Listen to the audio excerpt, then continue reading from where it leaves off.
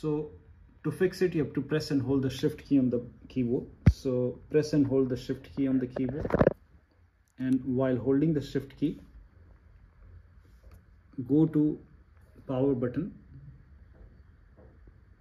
and then click on restart. While holding the shift key, click on restart. Now click on restart anyway. Now on this screen, go to troubleshoot option and then go to advanced option. Now click on command prompt. Now over here type in regedit, that is REGEDIT. So type in regedit to open registry editor. Now hit the enter key. Now over here select H key local machine and go to file. Now click on load Hive and then go to this PC, open C drive. Now once you open C drive, open Windows folder. Now find system32 folder, open system32 folder. Now find config folder, so open the config folder. Now find software, so here you can see software, so select software and then click on open. Now enter the key name 1234. Just make sure your number lock key is on the keyboard. Now 1234 and then click on OK. Now go back to registry editor. Now expand H key local machine. Now expand 1234. Now find Microsoft folder.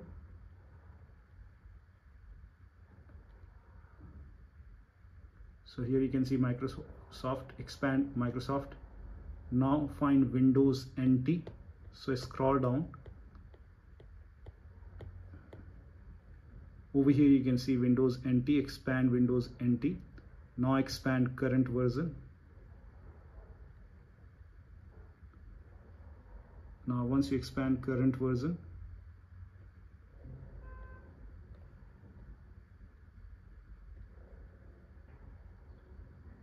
now find passwordless. So here you can see passwordless, expand passwordless. Now go to device. Now once you select device, at the right hand side you will see an option, you will see an entry that is device passwordless build version. Make a double click on it, and over here the value data is 2. You can set it to 0 and then click on OK. Now restart your computer. So close all the command prompt, everything, and then you can just continue to. This time when your computer restarts, you will see sign in options. So now you can click on sign in options and then you can select the password option. So this is a pin option. If the pin does not work, you can even use the password. So you can just type in the password, your Microsoft account password, and then you should be able to log in. So this is how you can fix it. So that'll be all. Thank you so much for your time, and please like this video and subscribe to my channel.